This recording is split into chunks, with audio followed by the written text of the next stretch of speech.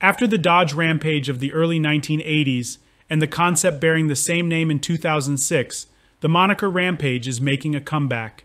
Instead of carrying the Dodge badge, it will now proudly display the Ram logo on a brand new pickup truck specifically designed for the South American market.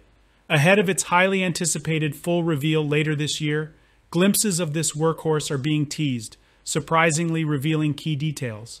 One of the teaser photos exhibits the badge, confirming the revival of the Rampage name.